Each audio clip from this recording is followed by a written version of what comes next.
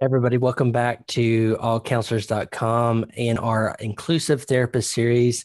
And I have met a new friend today, and we're going to be talking about, as reference to the inclusive therapist series, um, serving and supporting the Jewish community. And I've got Yakov Danishefsky. How'd I do? Pretty good. Thanks for having Okay. me. Yes. Thank you for being here. Now, I will probably continue to butcher your bio, but you are a LCSW and a Mhm. CSAT based in Chicago. You've got a practice called Mind Body Therapy. But for me to butcher your bio, would you tell us a little bit about yourself and you're a LCSW CSAT, so you do a lot of work with sexual addiction, I believe. hmm And but would you tell us a little about yourself and your practice? Yeah, sure. So as you said, LCSW and CSAT. I work with general kind of garden variety type issues, life adjustment type things, some anxiety, some depression. But the areas that I really focus on, and what I would say I've done some specialty trainings in, and a lot of reading and supervision, and more of what my experience is in is working with trauma, and sex addiction in particular, and couples counseling. So kind of those three areas is what I really focus on.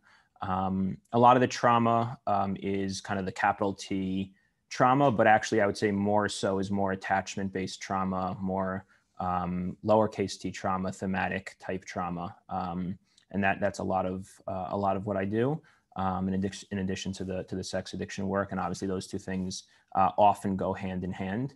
When I started out working, I would say I was working with a more general population.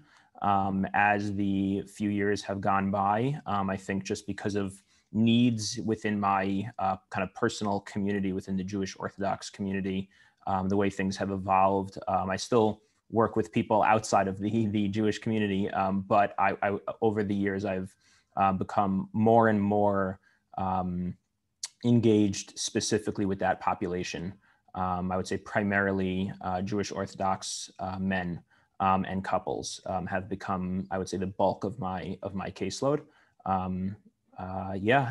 So I started my own private practice just a few months ago. I've worked in a couple of other group practices prior to that. Actually, how we got introduced from Steve is one of the first places I worked. And He's good people. yes, he's great. Steve and Lisa are amazing. They're the best. So I started this practice, it's been great so far. So, what led you to? Well, here's another thing I saw in your bio too: is you're an ordained rabbi. I am, and that was actually my initial career path. I was hoping to become a synagogue rabbi, Uh-huh. and life takes its interesting turns. And at the time, I was very upset that I was discovering that wasn't going to be a great choice for my family lifestyle, and got involved in some rabbinate type things, and just started getting steered the other way. Hmm. And then I actually took a different path. I was looking to go for a PhD in Jewish mysticism, Jewish philosophy, and then got rejected from where I was planning on going. And then so I took another turn and landed on the LCSW, and then accidentally landed on an internship in a practice that specialized in sex addiction, not even really realizing that that's what it was. I had never even heard of sex addiction. I didn't know it wasn't intentional, and I just kind of fell in love with that work. And from there, Hmm. got introduced to a lot of trauma work and EMDR and somatic experience and kind of more body focused therapy. None of that was planned at any stage along the way. So I'm luckily irresponsible, I guess, in some way.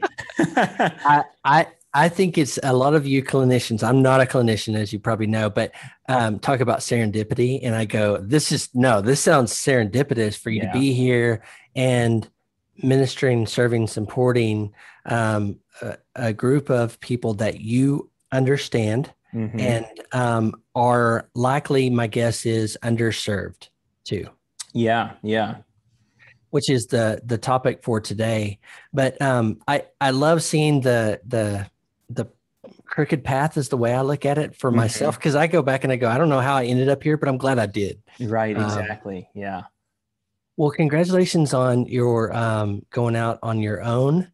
And that's a fun journey too. And that's what we try to do here at All Counselors is serve and support clinicians like you doing the good work in the world. So, but that's for another topic. I want to get straight into we've talked about we have a different webinars talking about underserved, underrepresented people groups in our society Mhm. and culture.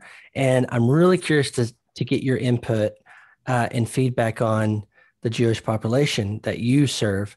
And there, what Steve did, and by the way, Steve Lackey, he is part of our advisory board at allcounselors.com, has really helped us map out and go, listen, we need to start paying attention to groups that are very underserved in our culture. And so he's really helped us lay out and have conversations like this with you. But one thing he's told me, and I just want to ask the general question is, you've done therapy with not just Jewish people, but Mhm. broader.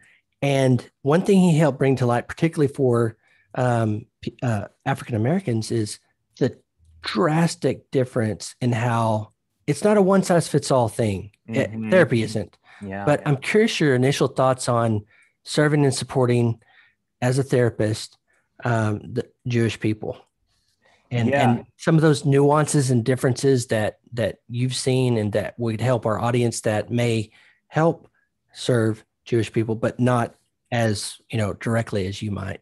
Yeah, sure. And I so appreciate that this was that there's a webinar on this, and that you're reaching out to me in particular, but just more broadly speaking, I really appreciate the value in doing this.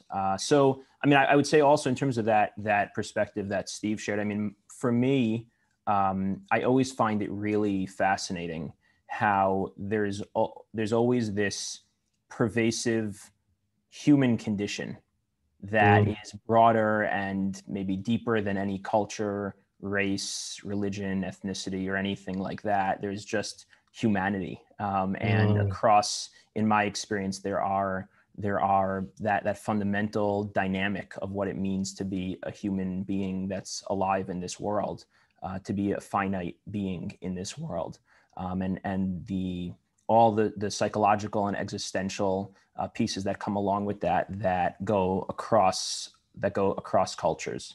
But then at the same time, there are so many differences and nuances and unique situations and unique experiences that enter into that humanity for different people.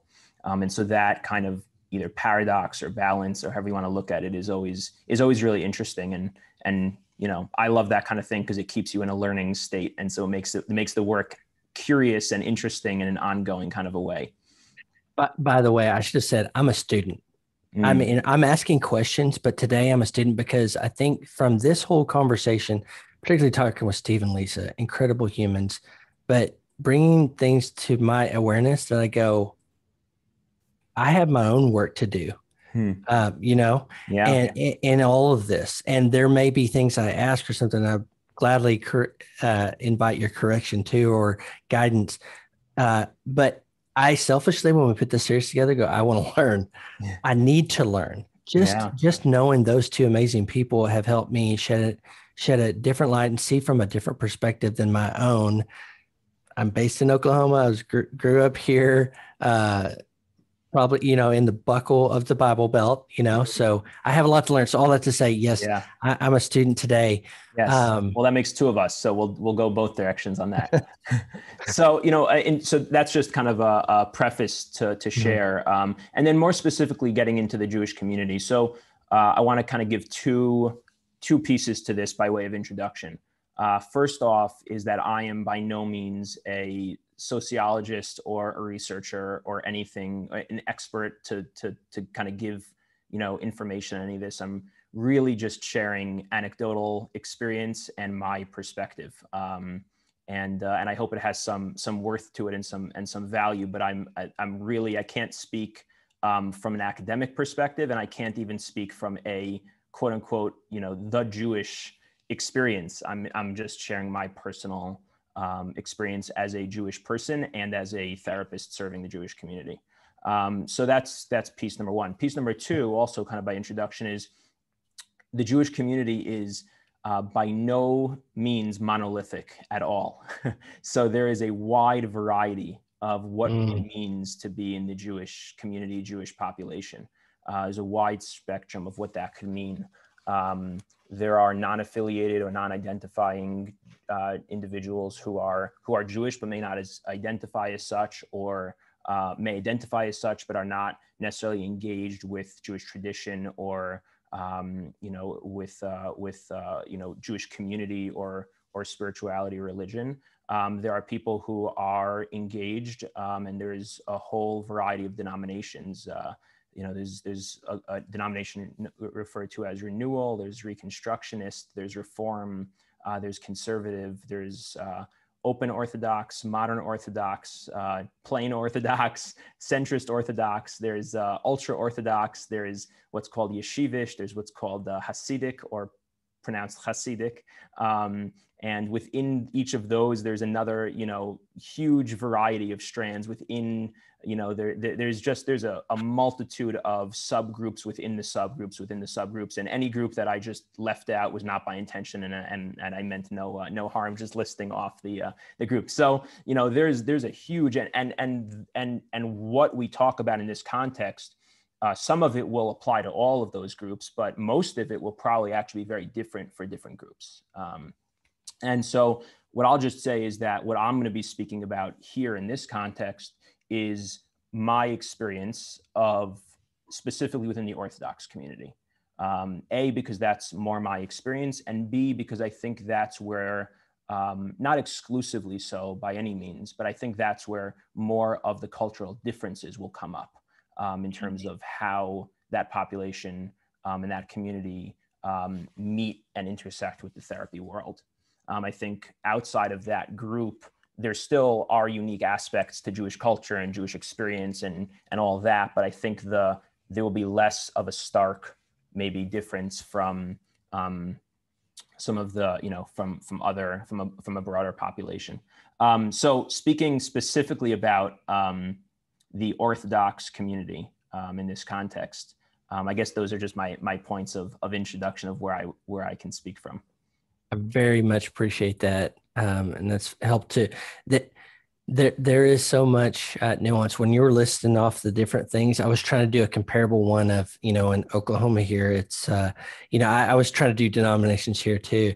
And I think there's something extremely significant is that, again, we're saying we're all human, but one size doesn't fit all. And then even when we break down to, smaller people groups that we're talking about, that there's still, it seems to me, there's still nuance to say, how do you frame that? How do you frame the question of, like, you know what I mean? Break down to say, to be culturally sensitive and appropriate as a clinician, in that context. Yeah. Well, I don't know the answer. And I think it speaks to actually a lot of what's happening in the world at large today, which is how do you create sensitivity to minority groups, and at the same time, there's that brings up, I think, a lot of hot button, a lot of contemporary challenges that we're facing. I'll give an example. I was actually recently at a training, in EFT training, and there were kind of two organizers of it, and one organizer opened up on the first day and asked everyone to, on the Zoom by their name, put their preferred pronoun. And then the other organizer said, well, actually, the interesting time we live in, what we want to ask is that whoever wants to should please do that. And then for the people who don't want to, you don't need to, because some people would be, maybe upset that they were told they had to do that. And so it's like the sensitivity in one direction for some people will be an insensitivity in another direction. And so, that's just, it's a very challenging, confusing time of everyone trying to figure that out, I think. That's why I love this series, because we want to ask questions and be that student, be the curious. That's something Steve tells me all the time, is be curious, stay curious, Cory, stay. Yes, sir. Well, certainly.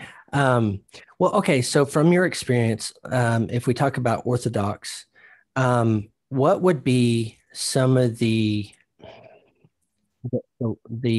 nuances that you might think of for someone on the other side trying to serve and support an Orthodox Jew in a therapeutic setting? Are there things that we should maybe we therapists should be aware of in those conversations? And I don't even know where to lead you on that question other than to say what pops out to you Yeah. immediately that we could help be a little bit more culturally sensitive.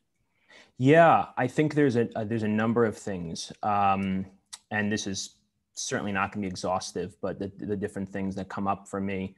One is that there is a unique intergenerational trauma that exists Mm, for, I would say this part of it actually exists for Jewish people across the spectrum, but definitely within the Orthodox circle as well. There's intergenerational trauma. I mean, the Holocaust wasn't that long ago, right? mm, Many people's grandparents were were in the Holocaust, were in Nazi concentration camps. Many of them had their entire families killed. I can even speak for myself. I didn't even have grandparents in the Holocaust, but something I noticed about myself since I was a teenager. It's like anytime I go somewhere, I scan thinking about like where would I be able to hide, like where would there be like the secret hiding place in the roof, if I needed to, right? There's just this mm, hereditary kind of trauma of that kind of a thing. And that can exist on a number of different levels. So a different form of that concept, I think, is that for a lot of Jewish people living now, let's say like my age and younger, so our grandparents did things and were living in a time where they were doing things that were kind of almost like monumental. They were living in like a time period in history where people weren't just living like simple lives, right? Like I live a pretty simple life. I live in a quiet neighborhood. I have a job that I like doing, that I go to every day, in a quiet office, and my wife has a job, and we have kids, and we live a pretty relatively speaking, I mean, it feels pretty action packed, but in terms of like historical significance, it's a pretty quiet and simple life. As opposed to my grandparents, my grandparents lived during like tumultuous times, and like were pioneers involved in, like historically changing events. And so I look at them and it's like, well, there's nothing I can do that will like match that level of significance. And I don't know mm, that I want there to be anything, but at the same time, I feel kind of like a impossibility of being quote unquote as successful as them, right? And I mm, think that's, I'm speaking to that from like a personal sense, but I don't think that I'm alone in that experience. I think there's so that's a different form of like an intergenerational trauma of like, I can never be good enough. mm, So it's not necessarily a trauma of fear of the bad thing, the anti-Semitism and the bad things that have happened. But there's kind of a hereditary sense of like, I'll never live up to the giants, that were just 40 years ago, because I don't, that's just not what my life is like. mm. And so can I still see myself as having, worth in that kind of a way? So that's just one, I think, interesting piece for the Jewish community is a unique, and we're certainly not the only community that has very, very significant intergenerational trauma, but there's, I think, a unique form of it for the Jewish community. That's one piece. Absolutely. I mean, just mentioning um, the Holocaust, mentioning Nazi Germany, that was not, it was before my time, your time, but our ancestors were, that was, if we weren't affected by it directly, it was in, it was all of the talk and Yeah. conversation of the world. Yeah. And so that's such a, and you mentioned a term that I only want to smile because I want this message out, but intergenerational trauma related to that, going, you having not directly connected, but because family and your faith and connected that to look to escape routes, Yeah. exit routes. Yeah. And that's one thing Steve's helped me understand, or at least try to attempt to, is 400 plus years of systemic oppression, slavery, and all kinds of things that African Americans in this country in particular have had to deal with and go. And then at All Counselors, part of it is the trauma. I love that you're a CSAT, you're talking about trauma at the forefront and its connection to um,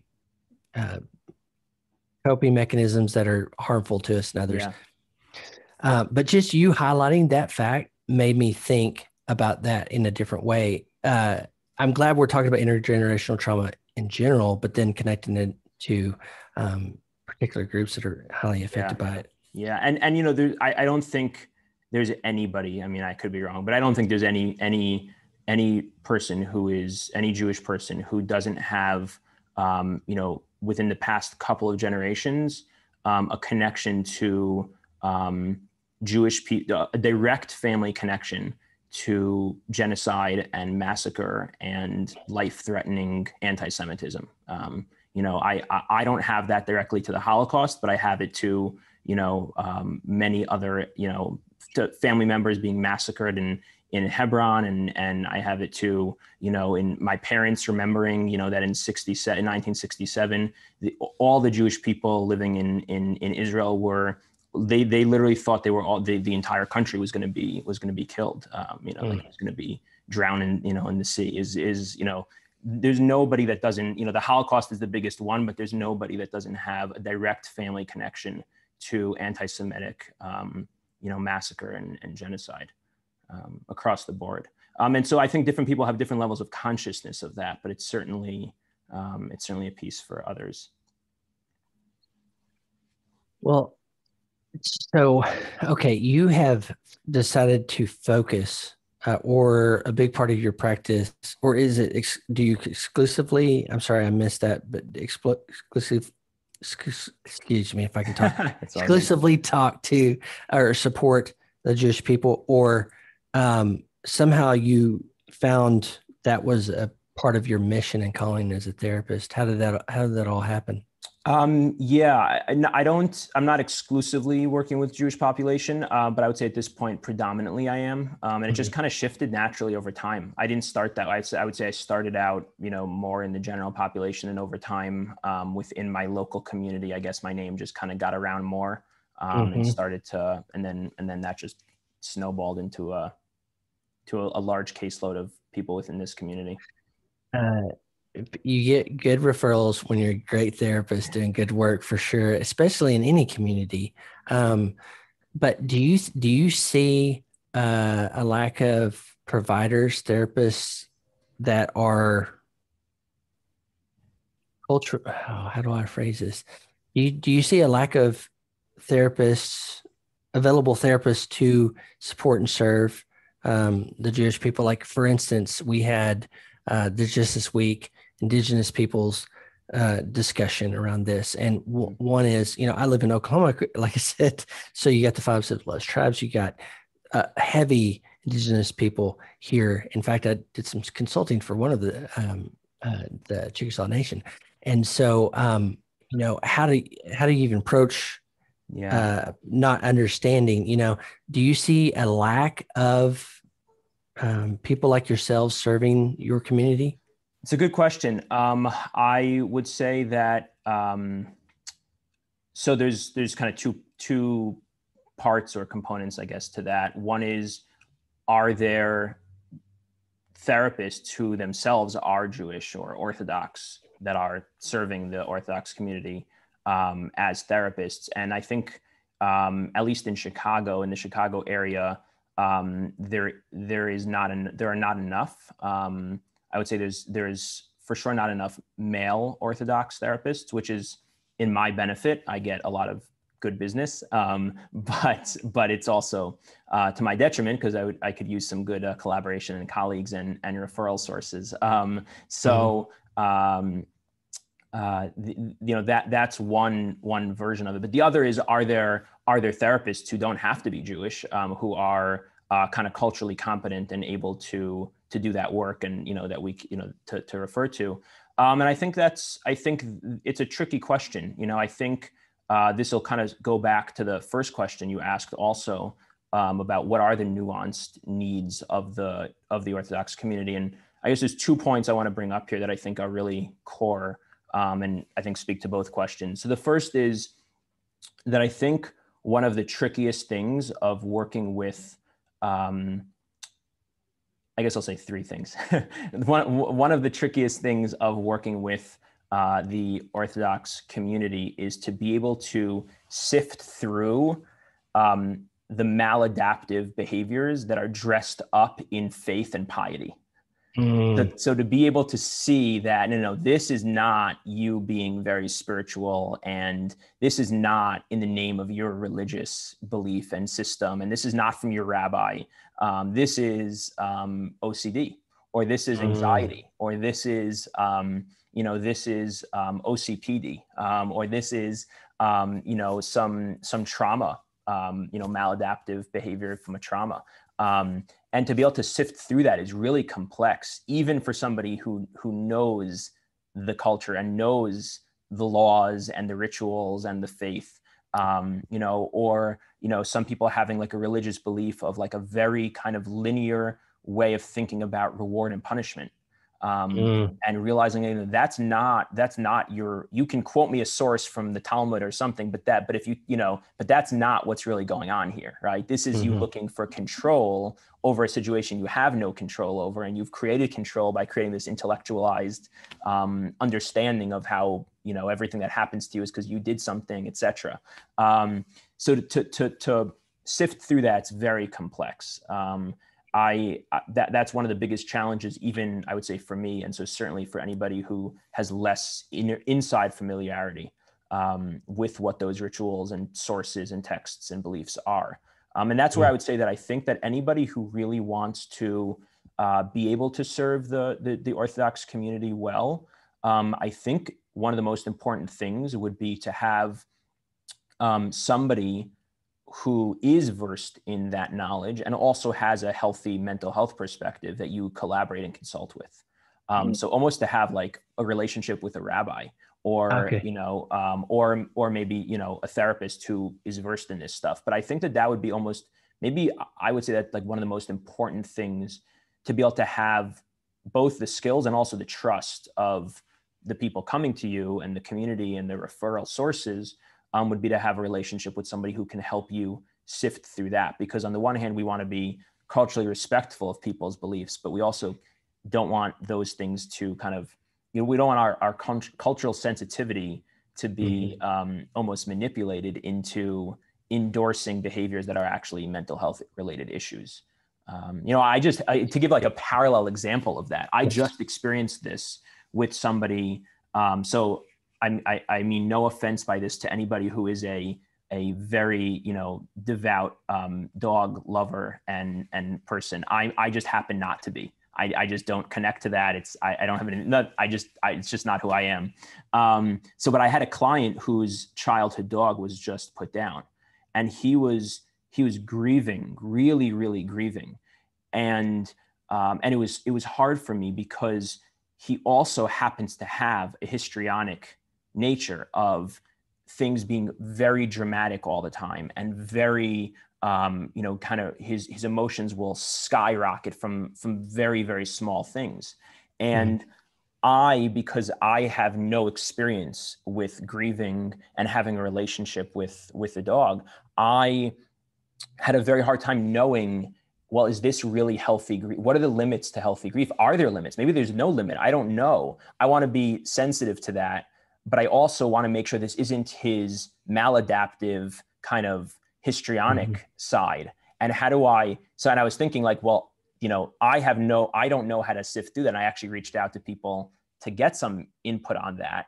But I think that's a kind of parallel to this. Like, if you don't know the dynamics of the religion, how do you know how to sift through which parts are authentically healthy faith and which parts are rooted in some sort of other issue? So good. I didn't even think of that, but being able to call a rabbi or that can apply in so many contexts, but I love the fact that you said the dog. And I know there are non-dog lover people out there. I thought I saw a meme or something on that at one point, but thank you for that example. That is excellent. I think you had a couple more thoughts on that, but I'd love to hear those if you have more. Yeah. The other thing I would say is that, so this is a tricky and sensitive piece, but I think it's an important one. The therapy world tends to be, obviously not overgeneralizing to everybody, but tends to be more politically progressive in nature. I think to a large degree, at least that's my experience. The Orthodox Jewish world, also not by overgeneralizing, or is this the case for everybody, but tends to be more politically conservative in nature. And I think that there actually, and I've actually experienced this firsthand at conferences or trainings with other therapists. I would say not as much anti-Semitism, but anti-Orthodox. And I think there's a lot of discomfort or fear or mistrust for people within the Orthodox community to reach out to therapists, to kind of look up any therapist that they find on Psychology Today or on, whatever it is, because of the climate we live in with political, the political climate we live in, and identity politics, and the amount of shaming of other that goes on in both directions.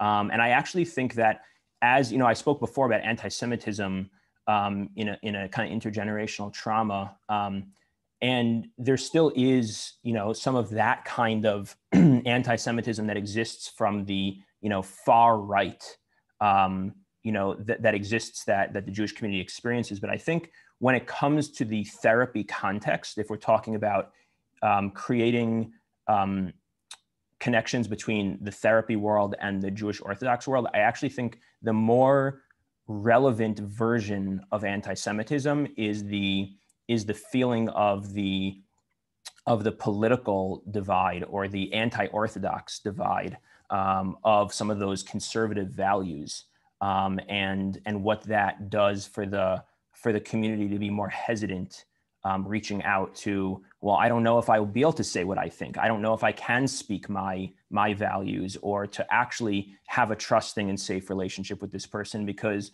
what if I'm judged for, what if I'm judged for the views or the values that I hold, or the way that I identify politically. So, I mean, there's obviously a lot of nuances in there, and that's a big, like I said, it's a sensitive topic to unpack, but I think it's a really big piece of the relationship between the Orthodox community and the therapy community. So I want to go back and plan against, I'm not playing, but I am the student here. When you say anti-Semitism and then anti-Orthodox, what does that mean? Yeah. So, I would say, because a lot of the,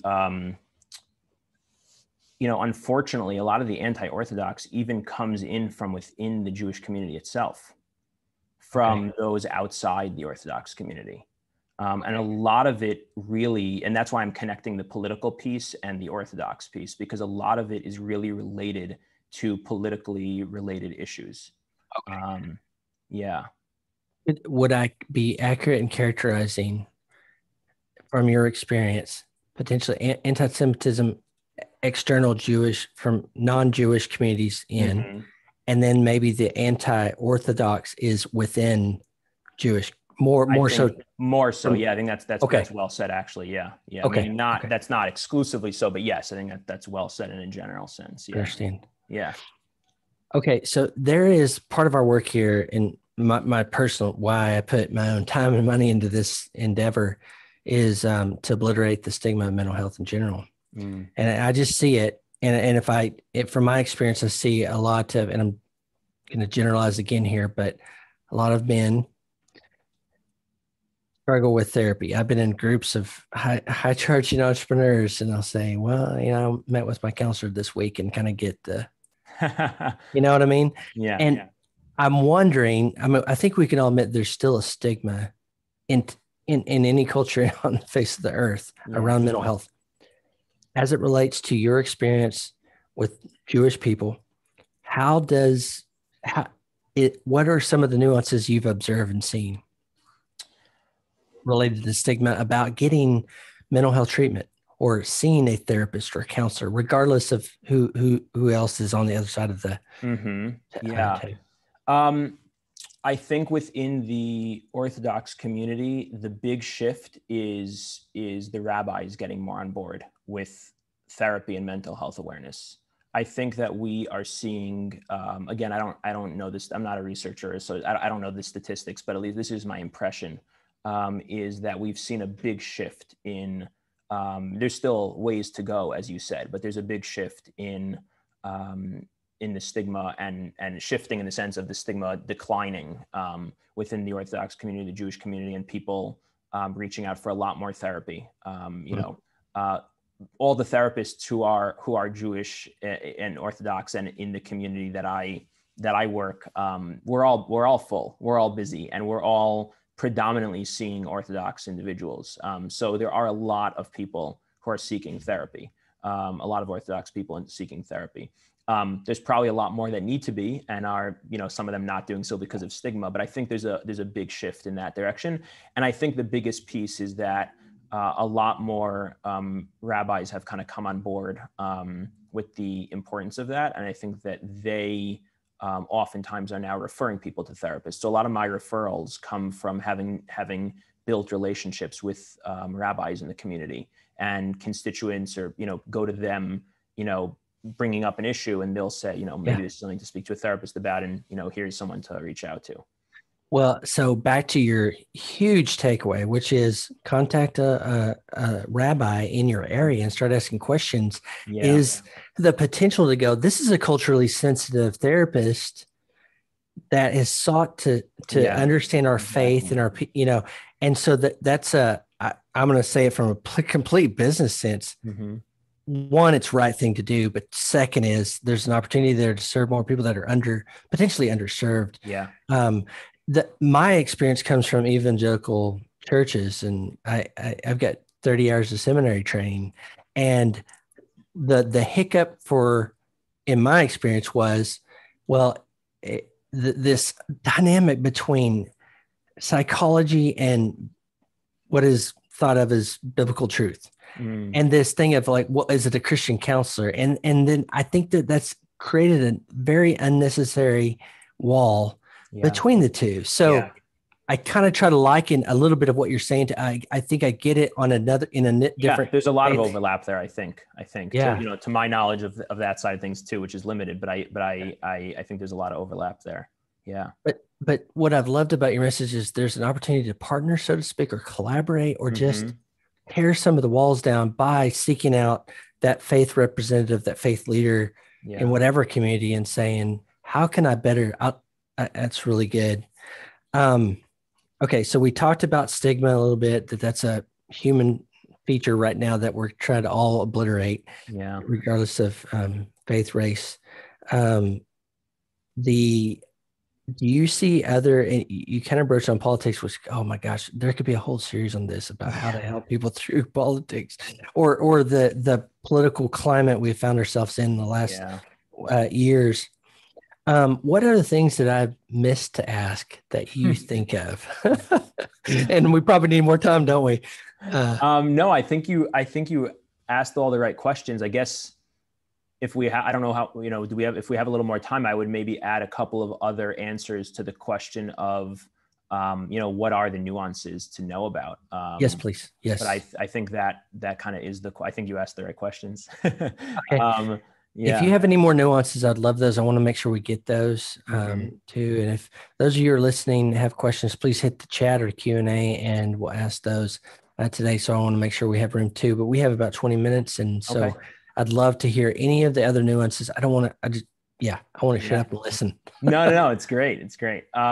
So one other thing I would say is, I kind of talked about intergenerational trauma, but then if we just stay more locally focused, forget intergenerational trauma, just straight on trauma. the same traumas that exist across the board. For going back to that, we're all humans, and so those types of things exist across the board. But I think there are also unique traumas to growing up that are possibly there for growing up in the Orthodox community that might be important to know about and understand. And I think there are different traumas for men and for women. For men, there's, I think, oftentimes within the more as you get more into the ultra Orthodox community, so middle to ultra, you will find that the system really kind of narrows in on Talmud study for men. And Talmud study, which is this highly, highly intricate text of Jewish law, story. It's an amazing, text, and it's fascinating, but it's also incredibly difficult and intricate. And and in many ways it becomes it has become the be all and end all of an Orthodox male life. And there are lots of people who are just not cut out for that, but they're in the system that makes it all about that. And that's a unique trauma that I think a lot of people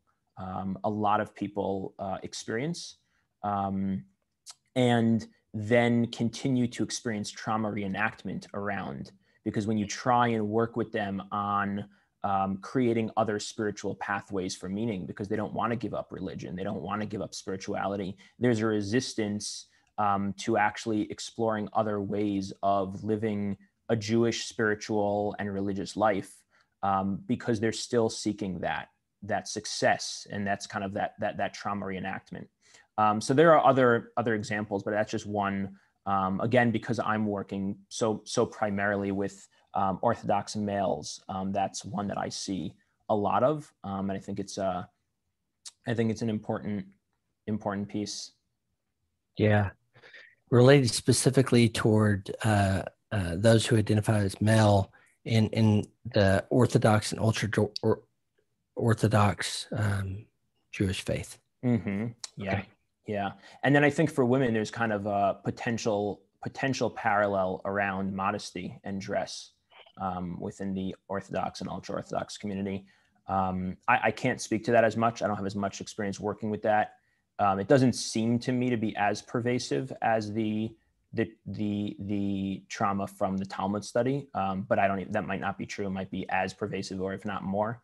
But I think that's the other kind of unique aspect to possible traumas. And then, of course, there's all the other good traumas out there. But those are just two unique versions. The other piece that I would point out as being, I think, a nuance is spiritual bypassing, which is not unique to Judaism, but there's a form of it that will definitely exist within Judaism. So people who will kind of believe, have a faith of, everything that happens is for the best. It's all from God. It's what's meant to be. And or just engaging in spiritual practice. And they can sometimes be doing that as a way of spiritual bypassing. So they're not bringing their spirituality into their healing. That is extremely powerful and healthy. And I love that. And I love when clients are open to doing that. That's, to me, I never force that on anyone, but when they're open to that, that's one of the most powerful experiences I find. And so bringing spirituality into the therapeutic process and into the realness of life and of struggle, that's beautiful. But sometimes people take that spirituality not as bringing it into the healing, but as a way of not needing to heal, because I'm just able to I'm able to bypass all my problems by, well, I have faith and it's all from God and it's all meant to be. And I don't need to really, look at, I'm so engrossed in Talmud study or prayer or charity or community work or whatever it is that I don't need to look at the fact that my marriage is failing or the fact that, I'm struggling with this, and this, because, I'm doing all these, spiritual practices, or I have this level of faith. And I think, again, that kind of goes back to, we need to know the nuances of when is it bypassing and when is it part of a healthy spirituality. I was going to ask what that is, but I think you unpacked that just now about spiritual, and definitely relevant in other faith systems that I'm aware of for sure. And that's a good point. Like you were saying, trying to unpack a little bit of the pull out. I'm paraphrasing, rephrasing in my own words, but to, pull out and separate the issues a little bit and go, okay, here it is. But this one is, okay, are we overlooking critical things? For instance, you said to your marriage. Yeah. Okay. One thing we didn't talk about, or I didn't expand on that you mentioned, we talked about, we come back and forth to intergenerational trauma. But I put down here, the good enough. Am I as successful? I think that might be my word, but as successful as previous generation was. And it feels, I'm just trying to, for my own, it's going, there's something there that might be a little tick above what I've seen in other people. But talk to me more about that, the success. Like, Yeah, we've heard of this, the greatest generation, and I hear that too, but I get it. Like, the people have been through horrific things, survived, resilient, and done amazing things with their life despite all of the horrific tragedy in their lives. Yeah. Can you talk to me a little bit more about that and unpack that from your own experience? Yeah, and I would say in addition to the intergenerational piece, again, just sticking with more of the here and now, there's the Orthodox community just has such high standards and expectations. Pretty much all the kids are going through a dual curriculum. So they're expected. They're taking Judaic and general studies. So they're in school for a long, really long day and getting home with dual curriculum in school, which means double the homework. So already for kids, there's just there's a lot of, high expectations. And then, whether it's in Talmud study or it's career, or it's financial. I mean, to live a Orthodox lifestyle is very expensive. You typically are living in a specific community because it's walking distance to a synagogue.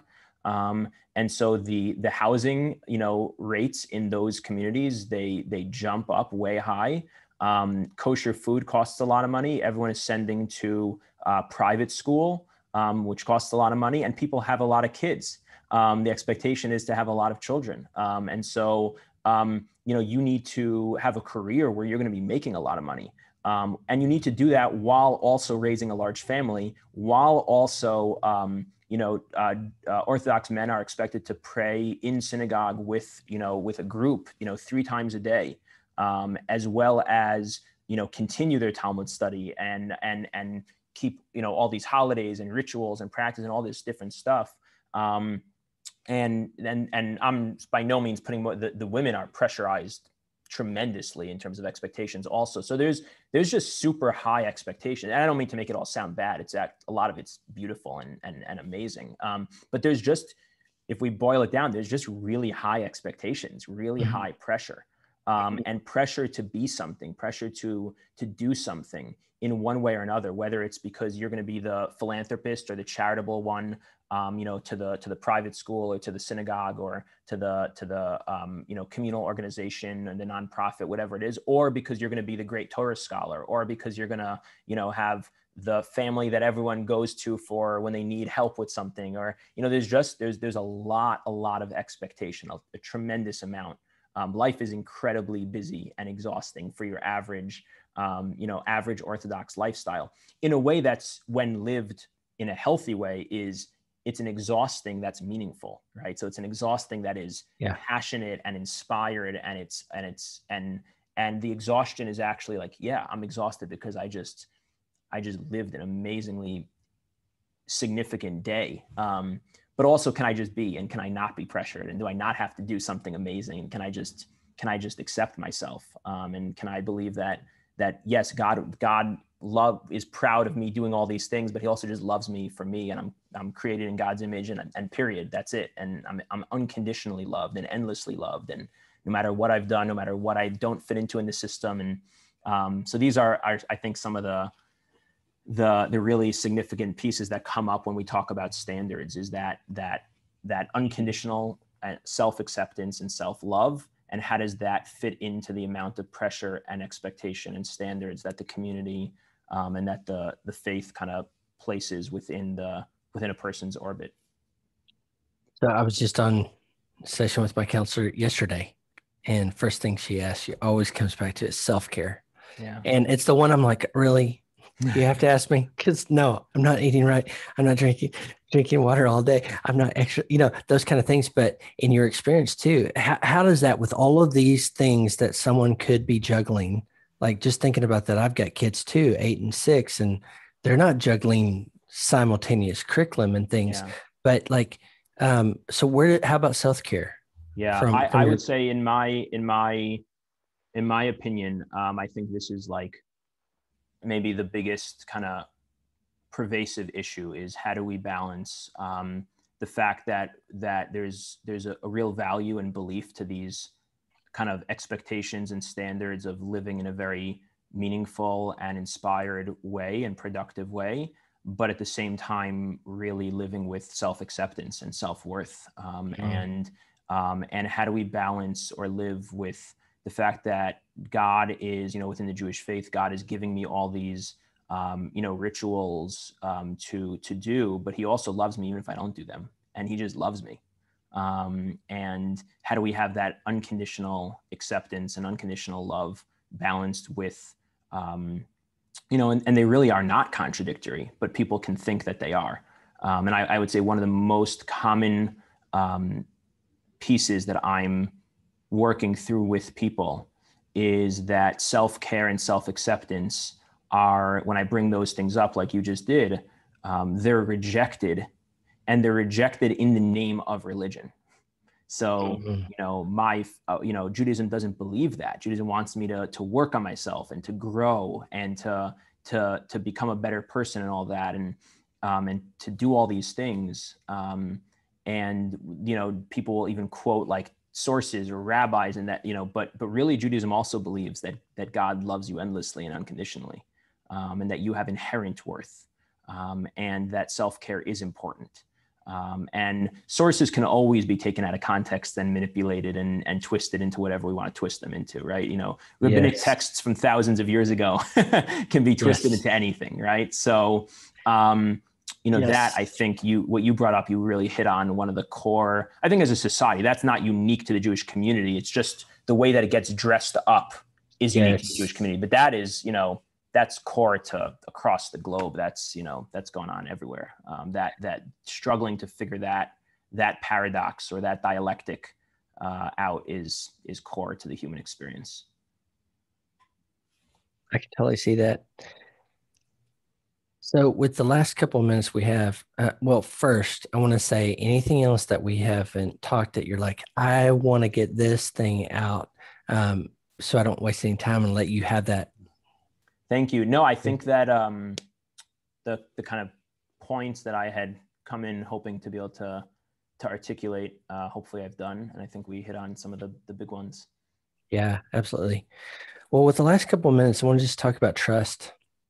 That is absolutely critical in the therapeutic, container, I think is how most of it. But so how, if I'm a therapist and I'm seeing an Orthodox Jew, for instance, or, in my office, is there anything that you might suggest to help with, trust in that situation? I think we've covered some sensitivity, but I want to just kind of broadly ask the question.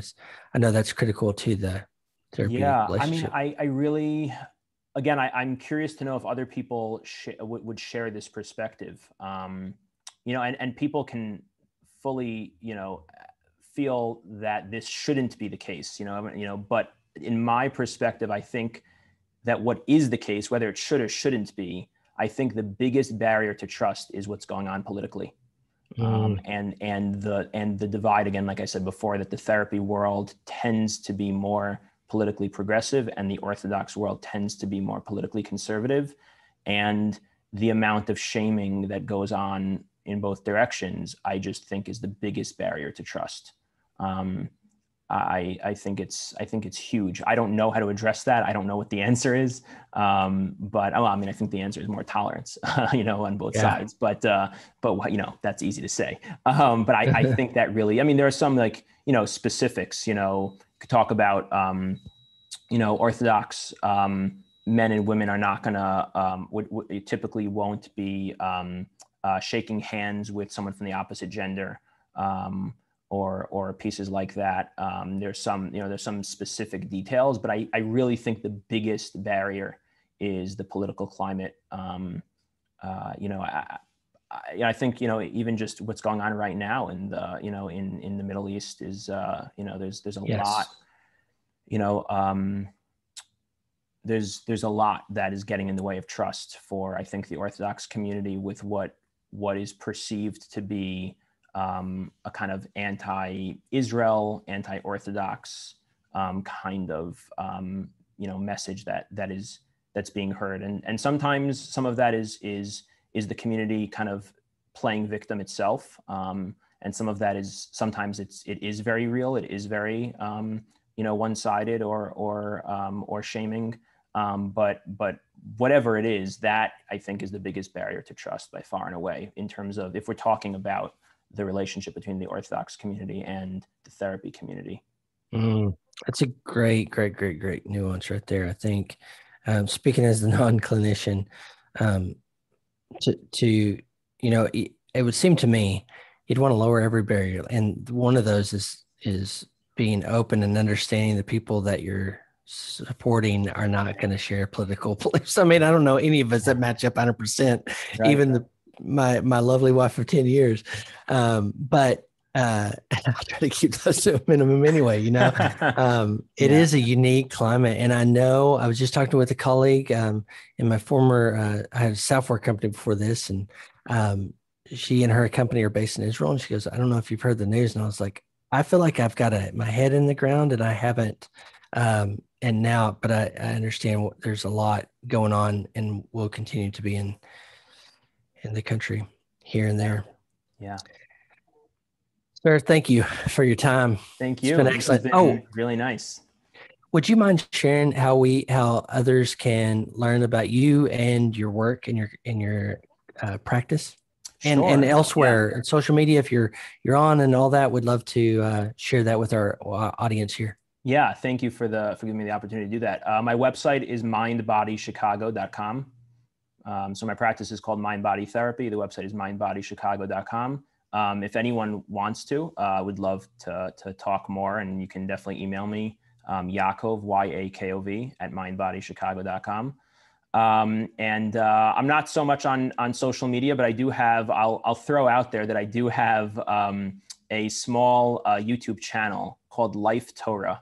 So the word life and then the word Torah, Torah, which is the Hebrew word for Bible. And I will say that it is specifically it's content that is Jewish content with psychotherapeutic ideas weaved into it. And it's made for a Jewish audience and for an Orthodox audience. So I don't translate all the terms that I use in Hebrew, and I take for granted knowledge of some of the concepts and references. So I will put that out there. It's not made to be accessible to everybody. It's made specifically for a particular niche audience. But if anyone's curious, just by way of like kind of getting a flavor of some of like the kind of, I don't know, orthodoxy and psychotherapy stuff, they're just short videos. You could check it out for whatever that's worth. I'm trying to find the link real quick to put in the chat here. I put mindbodychicago.com in the chat, and we'll have these in the show notes as well. But what is the channel name? The channel name is Life Torah, one word, LIFETORAH. That's what I was doing wrong. Okay, I think I've got it. It might not even have enough views to pop up. No, that's great. No, excellent. I'm going to put this in the chat too, and we'll have it in the show notes for later. Yakov, thank you so much for your time today and being so willing to share your experiences, both as a therapist and someone in this community. We're trying to help others and ourselves to serve and support better. Thank you. I love this initiative. really glad you guys are doing it. Thank you for letting me be a part of it. Good to be a student. I get to do all this. Well, thank you, sir. You have a great week, and thank you, everybody, for joining us. Again, go check out Yakov's work at mindbodychicago.com, and we'll have links to his YouTube channel. Thank you, sir. Have a great day. Thanks, Cory. You too.